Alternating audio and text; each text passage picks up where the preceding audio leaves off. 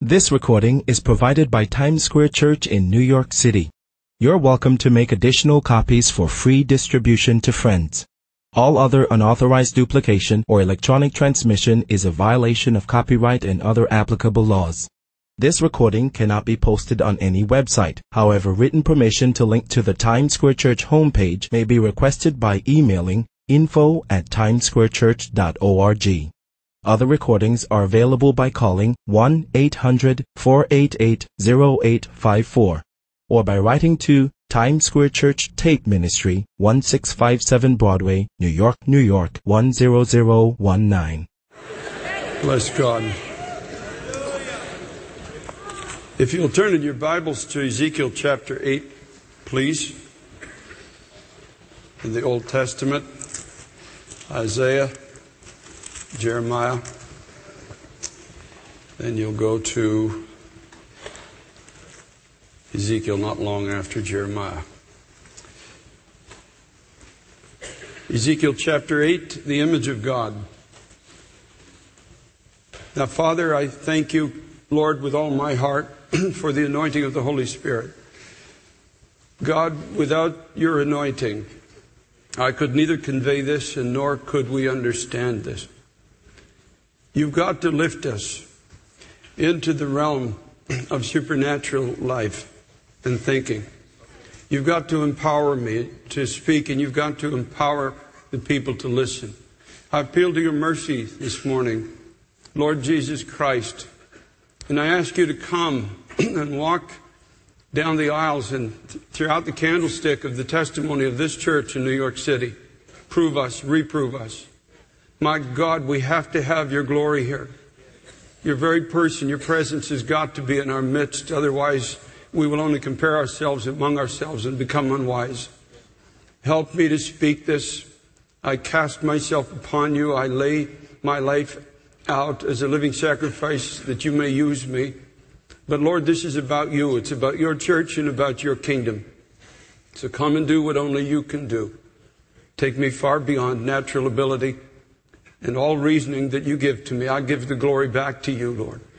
God, it's all come from your hand and it all goes back to you. You're the only one that's worthy of praise. We thank you for this in Jesus' name. Now, just hold your Bibles there in Ezekiel chapter 8 for a moment. We're talking about the image of God. Paul, in the New Testament, makes it very clear that as we behold the image of Christ, we are changed into that image by the Spirit of the Lord. Little by little, day by day, we move from the natural, we move from the carnal to the supernatural, and to that which truly represents God. This is the heritage of the church, really. But in order for this change to transpire, we have to be beholding the real Christ. Now, the devil knows this, and he also knows that the danger that will come to his kingdom when there are people who truly see Christ. They have an unhindered vision of him. And so, it has been one of his tasks throughout history to put a distorted image of God and in this generation of Christ before the people. And knowing that the people will be turned into something powerless. Paul the Apostle says in the last days there's going to be an incredible apostasy, a falling away. But this apostasy, strangely, if you read it in Timothy, is going to have a religious face to it. Paul said the people are going to have this form of godliness. You know, they'll be going to church. They're probably even carrying Bibles. They don't know the extent of it. But it's a form. They're looking at a form that is not the true Christ. And they're turning into this form of whatever it is that they're looking at, and it's rendering the last generation virtually powerless. A form of godliness, but there's no power in it to actually be the very thing as the church that Jesus Christ has destined us to be. Now, hopefully we can learn from history, because in history we see the patterns. As a matter of fact, Paul said in Corinthians, the things that happened to them are written and down for our admonition, upon whom, especially now, the ends of the world have come. And folks, we're living in the last days.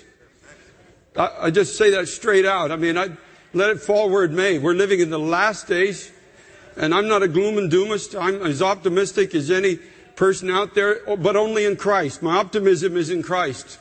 It's in the life of Christ, the power of Christ, the glory of Christ, the purpose of Christ, and eventually Christ is coming for His church. Thanks be to God. But we're living in the last days. And Isaiah says in 1 hour everything is going to change. And we'll probably be here to see the fulfillment of what God spoke about through Isaiah. Now in Ezekiel chapter 8, I'm going to begin reading at verse 1. And it came to pass in the 6th year, in the 6th month, in the 5th day of the month, as I sat in mine house, and the elders of Judah sat before me, that the hand of the Lord God fell there upon me. And I beheld, and lo, a likeness as the appearance of fire. From the appearance of his loins even downward fire, and from his loins even upward as the appearance of brightness, and as the color of amber. Now if you'll, don't turn there, but if you looked in Revelation chapter 1 verses 14 and 15, John saw this same image, and the appearing of this image as it is of God was Jesus Christ in Revelation chapter 1. Verse 3 says, He put forth the form of a hand and took me by a lock of mine head, and the Spirit lifted me up between the earth and the heaven, and brought me in visions of God to Jerusalem, to the door of the inner gate that looks towards the north, where was the seat of the image of jealousy, which provoketh to jealousy. And behold, the glory of the God of Israel was there, according to the vision that I saw in the plain. Then he said unto me, Son of man, lift up thine eyes now the way towards the north. So I lifted up mine eyes the way towards the north, and behold, northward at the gate of the altar, this image of jealousy in the entry. Now the nation of Israel was under judgment. This judgment of God that had come on the country was happening in stages. It was over quite a period of years, really. And enemies were coming in, and there would be this forced deportation, as it is, of people. It had come in these successive stages. Now the day was quickly approaching when Jerusalem was going to be completely overthrown. Now a lot of people of that time didn't believe it was going to happen. Even the people already in captivity had some false prophets that had been taken there with them, and the false prophets were saying, no, this is only going to be temporary. Thus saith the Lord, 2 more years, and the kingdom of Babylon is going to be overthrown, and we're going to have great victory. We're going to go back, and we're going to be singing and dancing in the streets again. Now, one of the things that God gave through Ezekiel was, He said to Ezekiel, I'm going to show you the reasons why judgment has come to the nation. I'm going to show you the length of the judgment. I'm going to show you the completeness of the judgment. Now, at this time, Ezekiel was part of one of these deportations into Babylon, but Jerusalem was still standing, and many people believed, not only in Jerusalem, but outside in Babylon, that there was going to be a return there, and everything was going to be just fine. And God spoke to Ezekiel and said, no, it's not going to be fine. Jerusalem is going to be destroyed. There's going to be a virtual, complete overthrow of what was and is the land of God. Ezekiel was to show the people who were already captive why this judgment had come. Now in chapter 8, Ezekiel was in his house. In verse 1, it says, and the hand of God came upon me. Folks, when the hand of God comes upon you, God will begin to speak. He will speak things we want to hear, and sometimes He speaks things we don't want to hear. But God will speak when His hand comes upon you. And in verse 2, Ezekiel saw the image of God, the same as John in chapter 1 of Revelation. And the same as he saw in chapter 1 of Ezekiel, actually. Let me just read it to you. Ezekiel had already seen this image of God. In chapter 1 and verse 26, he said, above the firmament that was over their heads was the likeness of a throne, and the appearance of a sapphire stone. And upon the likeness of the throne was the likeness as the appearance of a man upon it. I saw the color of amber, as the appearance of fire round about within it, from the appearance of his loins upward and the appearance of his loins downward. And I saw as it were the appearance of fire, and it had the brightness round about, as the appearance of the bow that is in the cloud in the day of rain. So was the appearance of the brightness round about. And he says, this was the appearance of the likeness of the glory of the Lord. And when I saw it, I fell upon my face, and I heard a voice of one that spake. Now Ezekiel had seen this likeness of God's glory. He had a vision, as it is, of what God truly looks like. He knew in his heart what holiness looked like. He understood who God was. And he saw this incredible duplicity taking place.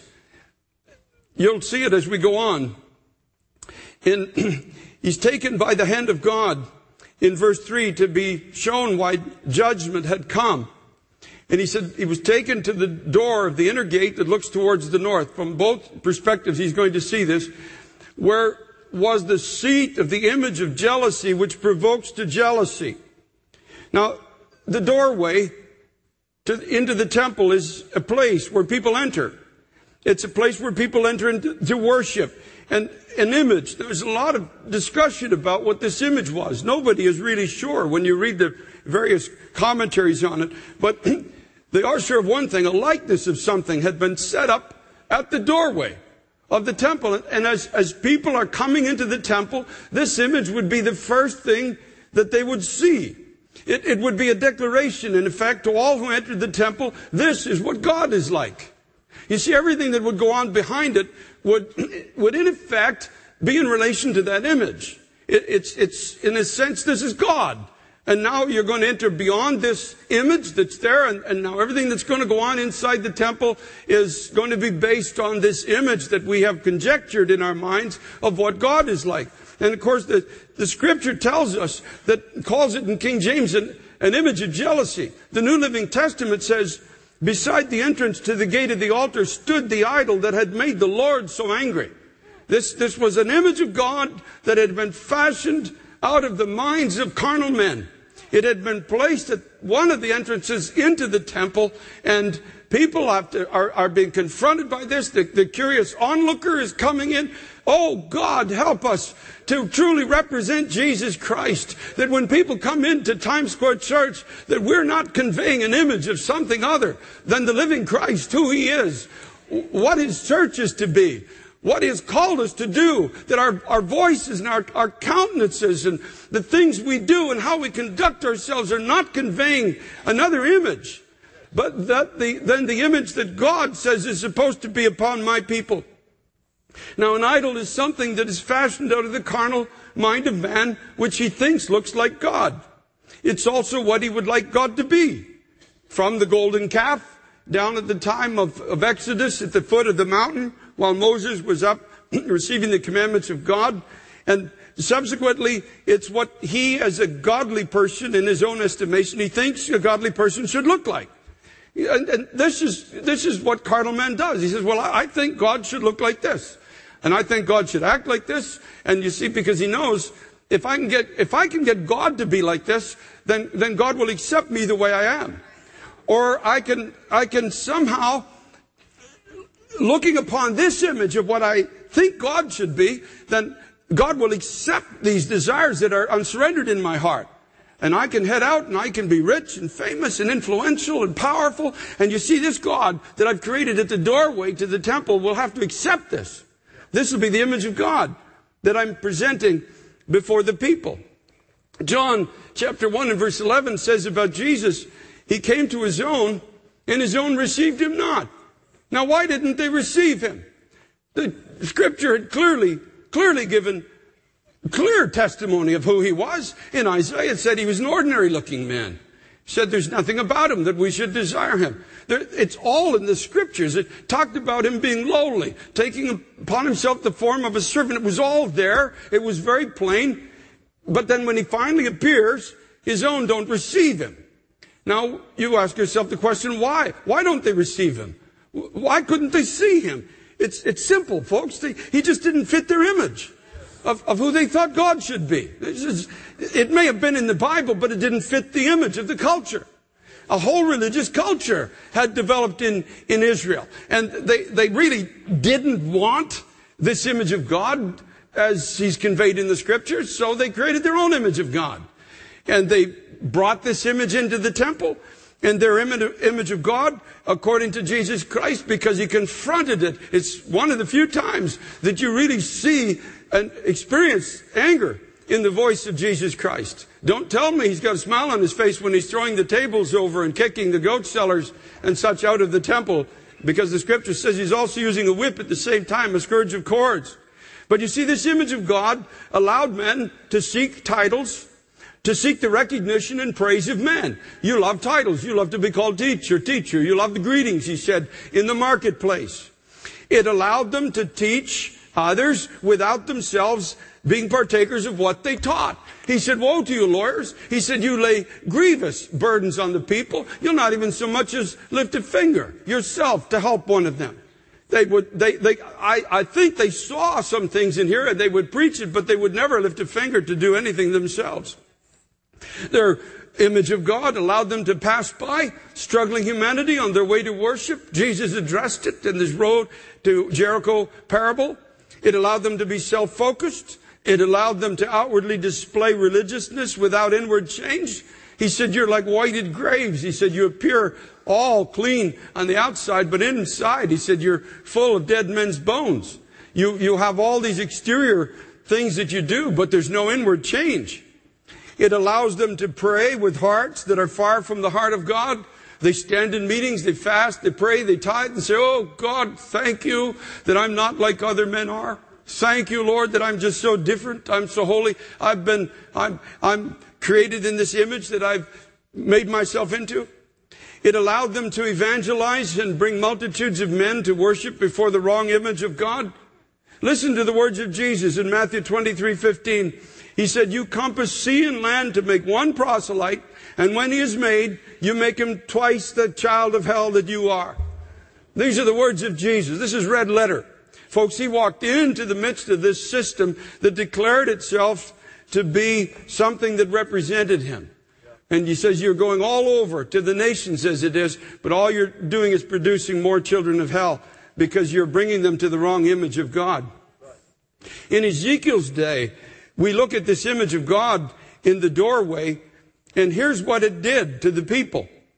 Verse 10, he said, I went in and I saw every form of creeping thing and abominable beasts and idols of the house of Israel portrayed upon the walls round about. And there stood before them 70 men of the ancients of the house of Israel, and in the midst of them stood Jazaniah the son of Shaphan, with every man his censer in his hand, and a thick cloud of incense went up. Then he said to me, Son of man, have you seen what the ancients of the house of Israel do in the dark, every man in the chambers of his imagery? For they say the Lord does not see us, the Lord has forsaken the earth. You see, this wrong image of God allowed or opened the door to uncalled and unfaithful men acting as spiritual leaders.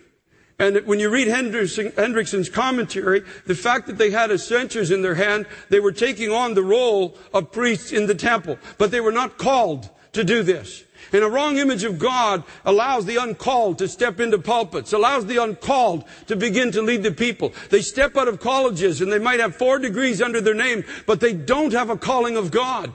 What a dangerous thing to be sitting under ministries that are not called of God. There's no life in it, folks. There's no life. There's a lot of clever techniques. There's a lot of fancy speech, but there's no life. There's no quickening of the Holy Ghost. There's no faith in it. They're standing there with their censers, but they say the Lord's not here. The Lord's forsaken the earth. God doesn't see us.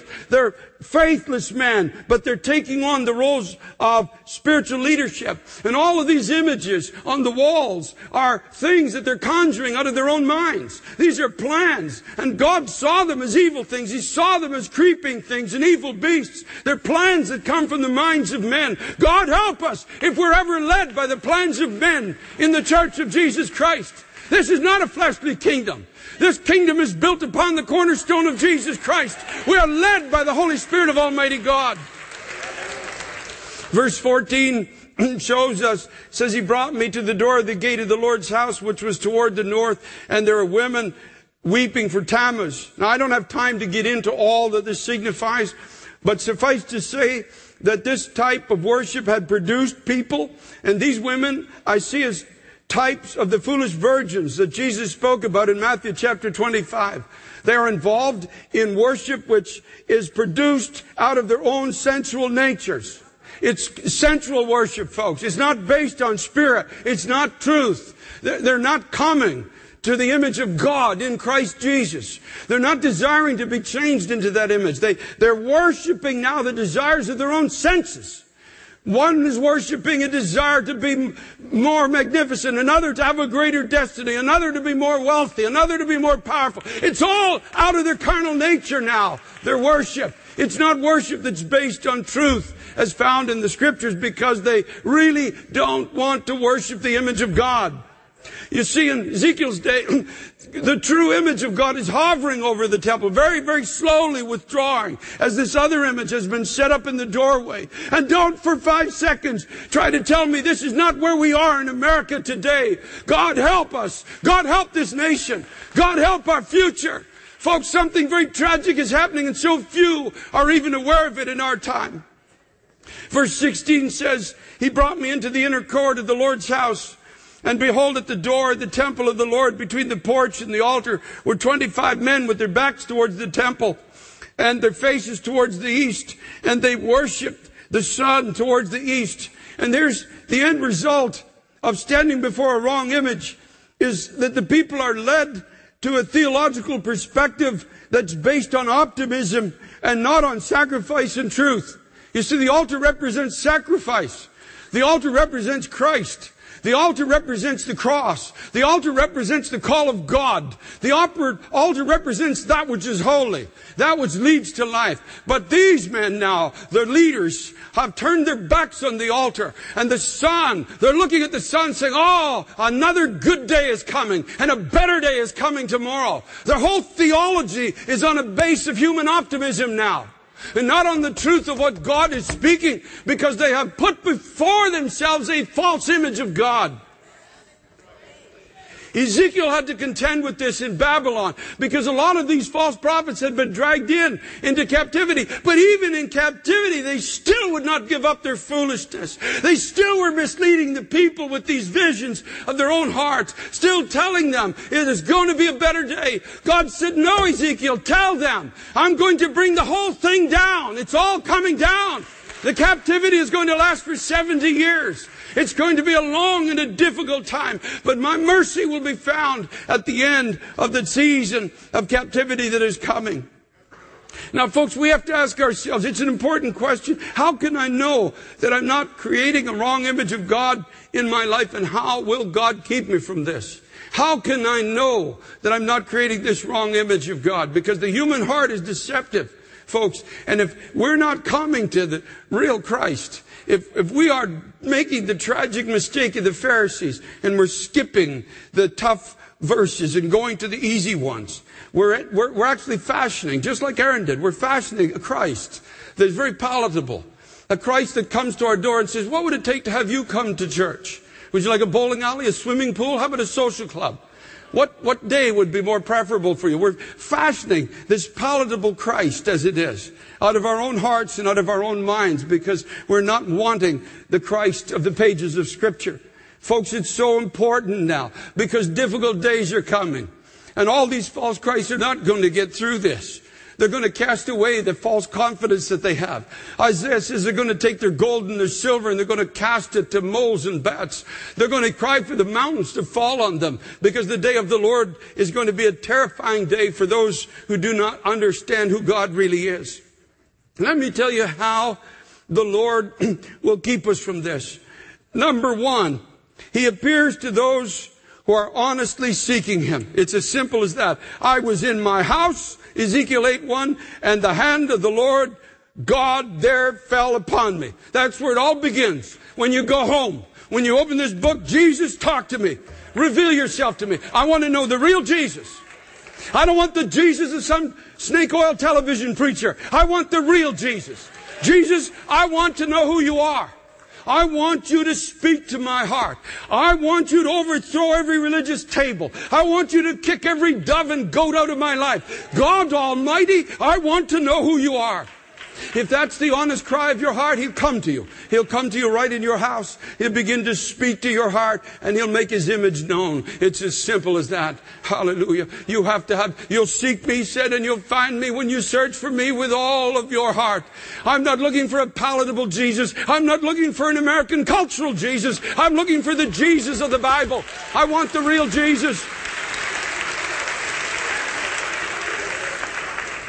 The Word was made flesh, John says in John 1:14, and dwelt among us, and we beheld His glory. The glory is the only begotten of the Father, full of grace and truth. John's just an ordinary boy. His father's a fisherman, but he had an honest heart. And when all of the Pharisees are playing their religious games and setting up the wrong images of God in the temple, here's a young boy who says, we saw Him. My brother and I, we saw Him. Peter the fisherman, he saw Him. Matthew the tax collector, he saw Him. Mary the prostitute, she saw Him.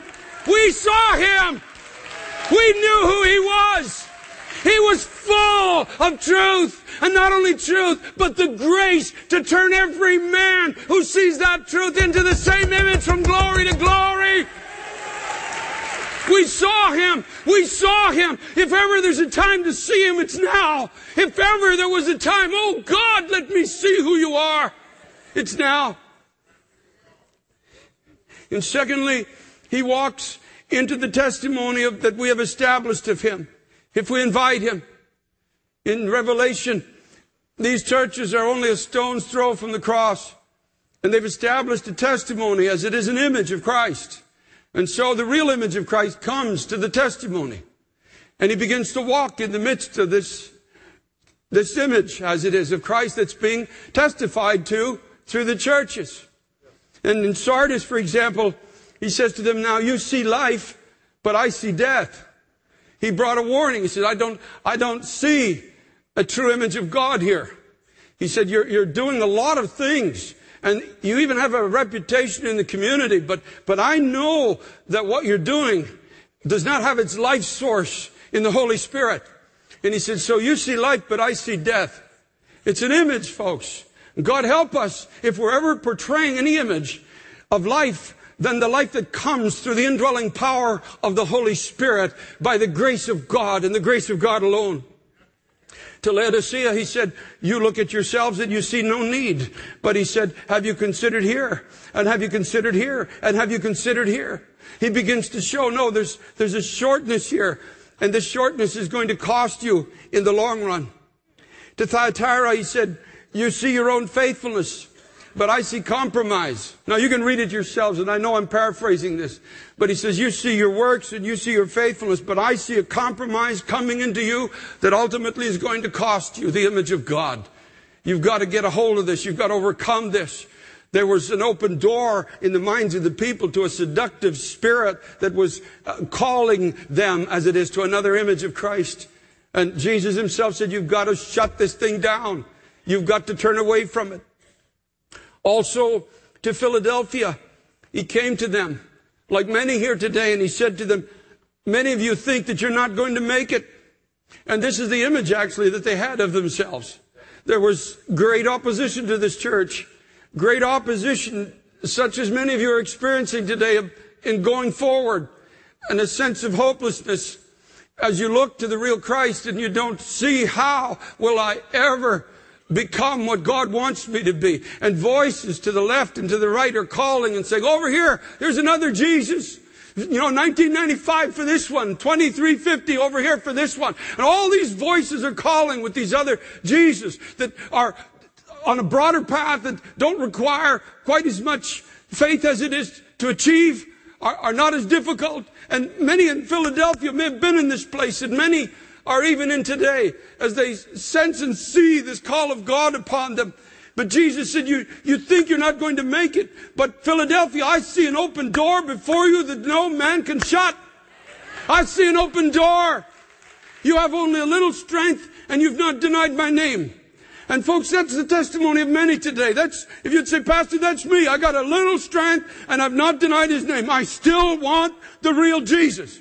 And Jesus says, now I see something that you don't see. I see an open door before you.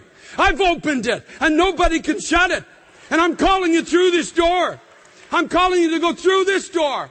You see, there was a door into a temple that passed by a false Messiah, as it is in Ezekiel's day. But He says, no, this is the real one. This is the real temple. This is the real life of God. I've opened the door to you and I'm calling you into my presence. That's where this door leads to.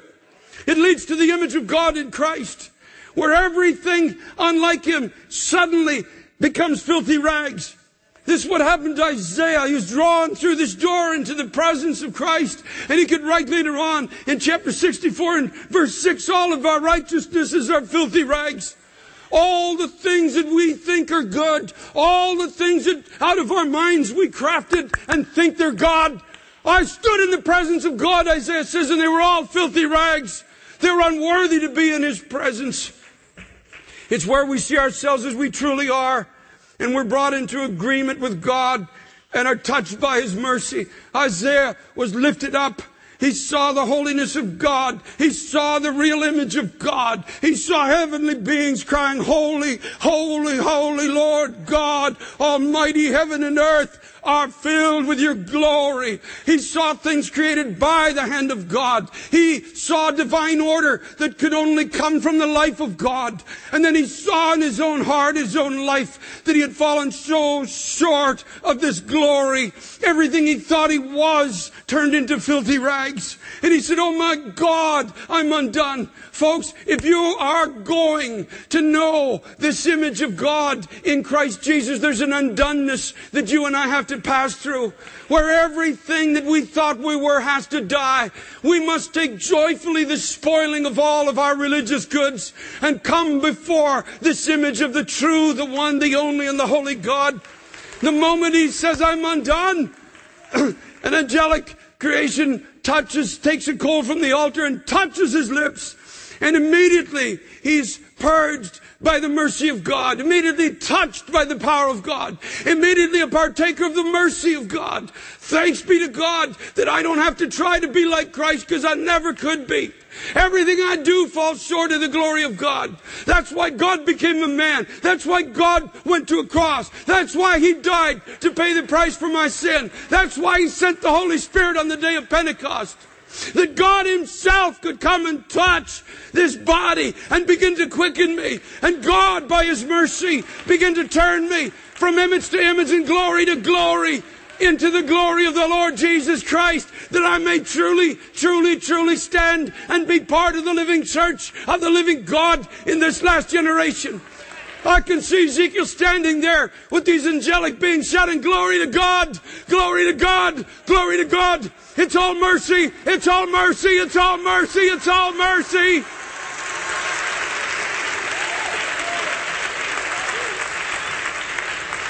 It's not works of righteousness. It's not human effort. It's mercy, beloved. It's mercy. It's mercy. It's mercy. No wonder the devil tries to divert the body of Jesus Christ. If people lay hold of this, they will be changed into the image of Christ. Faith will arise in the heart. The very life of God will become their life. They will stand in the marketplace as they did on the day of Pentecost with another voice, another mind, another heart, living evidence of the reality that Jesus Christ is risen from the dead and sits at the right hand of all power. Thanks be to God for His mercy. Thanks be to God that you and I can shout glory to God in this house. Thanks be to God that we don't have to pretend. We don't have to fashion. We don't have to create some image. Thanks be to God that Jesus will meet us if our hearts are wanting to know Him. And then he hears the voice of the Lord saying, who will go? Who will tell them? He's just experienced this incredible mercy. And he knows that order that he's longed for and life can only come from the one that he's now beholding.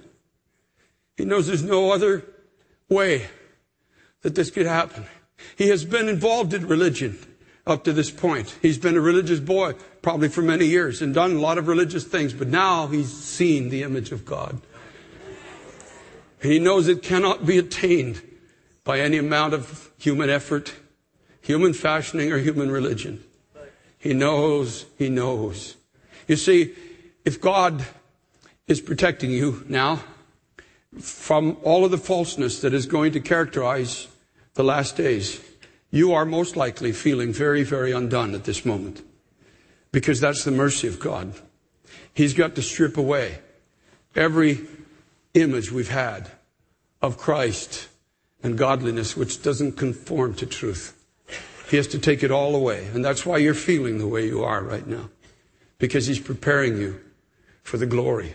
Because I'm telling you, the glory of God is coming to His church. The glory of God in a measure perhaps like we've never known. Now we have this glory in these earthen vessels. We have this treasure, Paul said, in the person of the Holy Spirit. But there's about to be something of God given to us that maybe we've never fully understood to help us stand in these last days. These are going to be difficult days. Religion is going to fail every man. There will be those with forms of godliness which will be constantly evolving and devolving, and ultimately they will accept the man of sin as their Messiah, the Antichrist, a man indwelt by Satan himself. They will accept him. They will have been in church, folks. It's almost unthinkable that this could happen, but they will accept this man as their Messiah. The very opposite of Christ, because the whole time they've had another image before their eyes. God help us in America today. God help us. God deliver the church from all these false prophets who don't belong in pulpits, who are creating a Christ out of their own mind, who are leading in the flesh. God deliver your church is the cry of my heart. Let it be the cry of your heart. Jesus Christ, deliver your church. God Almighty, there has to be a time when you arise and say enough. The psalmist said, oh God, they've come into your sanctuary and they're chopping down what once was revered, and they're casting false fire before the people. God, you've got to come. That's the cry of my heart, and let it be the cry of your heart. But first, before that cry can come, there's got to be a face-to-face encounter with the real Christ. Who will go? God said. Isaiah said, I'll go. You see, I'll go because it's all mercy. I don't have to have a degree on the wall. I don't have to have accolades of men. I don't need to be famous. I don't have to have all the things I thought I needed that religion says must accompany this image of Christ. I just have to know about your mercy. And I have to be able to tell others, I'll go. And once you've been touched by the mercy of God, you'll go. You'll go. Because there's nothing of yourself that you're going to be presenting, or myself, to people. You're simply telling others where to find the mercy that you found from God.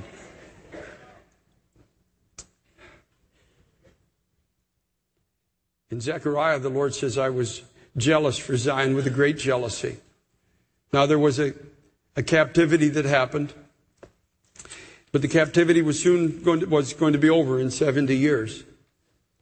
Now there's an image of jealousy that will cause presence of the Lord to leave.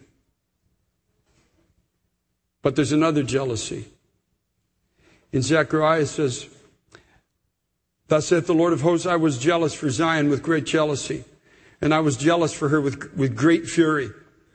And thus says the Lord, I've returned to Zion, and I will dwell in the midst of Jerusalem. And Jerusalem shall be called a city of truth, and the mountain of the Lord of hosts, the holy mountain. Thus saith the Lord of hosts, there shall yet old men and old women dwell in the streets of Jerusalem, and every man with his staff in his hand for very age. And the streets of the city shall be full of boys and girls playing in the streets thereof. Thus saith the Lord of hosts, if it be marvelous in the eyes of the remnant of this people in these days, should it also be marvelous in my eyes, saith the Lord of hosts? Thus saith the Lord of hosts, behold, I will save my people from the east country and from the west country, and I will bring them, and they shall dwell in the midst of Jerusalem, and they shall be my people, and I will be their God in truth and in righteousness. Thus says the Lord of hosts, let your hands be strong, you that hear these words in these days by the mouth of the prophets, which were in the day that the foundation of the house of the Lord of Lords was laid, that the temple might be built. And I say to you today, hear these words and let your hands be strong. We're not as a church age going to go out cowering and trying to survive. We're going to go out with the glory of God, a witness and a testimony of Christ, a strong voice in the midst of a confusing storm, just like Paul on the deck of the ship. God help us to be looking at the real Christ. And Father, I thank you, Lord, that you've given me the power to convey your heart. Lord, I know I've spoken your heart this morning. I've stood in this pulpit as an oracle of God. Now, Lord, there's a work that has to be done that only you can do. No one else can do it but the Holy Spirit. And Father, I thank you that you will complete the work this day in Jesus' mighty name. Now, Greg, if you would come, the musician, I'm going to ask you to just stay seated for a moment. It's still early. We're going to worship just for a few minutes, and I want you to think about the words that you have heard today. And I'll be giving an altar call momentarily. I'd like to give an altar call, and it's for people who are undone. Even the image of what you thought you would become as a Christian seems to be dissolving. You're finding yourself in struggles that you can't get the victory over. You're undone. The Lord says to you, I've set before you an open door. You've just got to walk through it. And it's an open door into my life. But you must want and accept joyfully the spoiling of your own religious goods.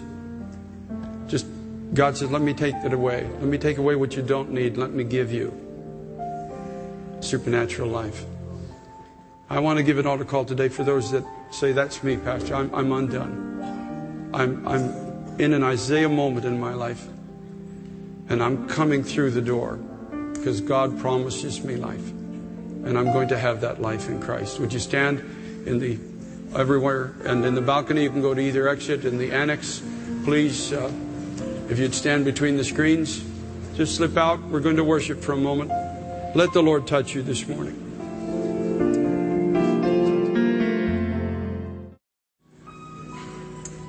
You and I have to have in our hearts an understanding that He has the rights to the rest of our lives.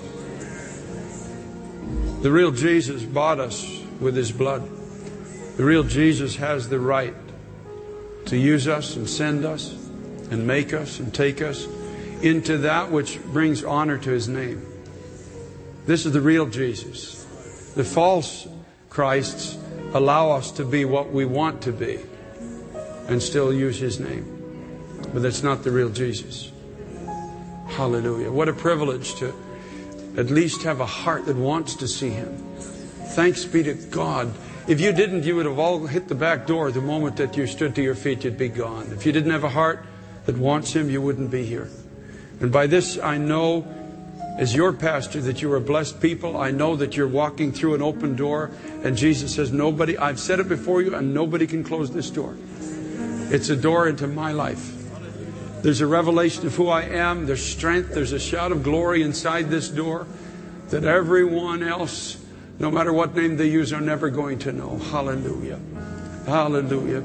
Lord God, thank you that the only image that will ever be set up in this house by your grace alone is the image of Jesus Christ. My God, we invite you today to come, grip our hearts and our minds. God, help us to lay down our plans. Help us, Lord, to put away the devices of our own minds.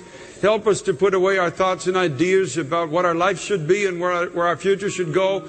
God, I ask you now, govern us, Holy Spirit. Lead us, guide us, because in this there's life. In this there's hope. Paul said, in Him we live, we move, we have our being. Paul finished with joy. Even though in the natural it looked like a hard course, it was a joyful course because he knew Jesus, that He was finding you along the way. He had found you. And at the end of His journey, your arms were open to greet Him for eternity. God Almighty, let the joy of the Lord now be the portion of this house and of this people. When we come here, oh God, may there never need to be any human exuberance to get us to clap our hands. May it come from a deep working of the Spirit within us, knowing that we found Christ, that we're walking with Christ, that Christ has the rights to our homes and our lives. May we walk in the supernatural power of our Savior and our Redeemer. God Almighty, I'm asking, even this day, that we can join our hands and say with the angels of heaven, holy, holy, holy is the Lord God of hosts. Heaven and earth are filled with His glory. God Almighty, let our hearts and minds be filled with your glory. Let the life of Christ be our life. Lord, we thank you for this, God. Thank you, you're going to keep us through every storm. Thank you, Lord. We'll not be shaken by adversity. Thank you, God. We'll not throw away our confidence in difficult times. Thank you, God. Thank you, Lord. Thank you, Lord. We have laid hold of the hem of the garment of Jesus. Thank you, God. With everything in us, we give you praise and glory. Hallelujah, Lamb of God, we thank you. Thank you, Lord. Thank you, mighty God. Bless your holy name. Lord, we bless your holy name. Give him praise today. Give him praise. He is good, and his mercy endures forever. Hallelujah. Hallelujah, hallelujah, hallelujah, hallelujah. Thank you, Lord. Thank you, God. Thank you, Jesus. Thank you, Jesus. Thank you, Lord. We worship you.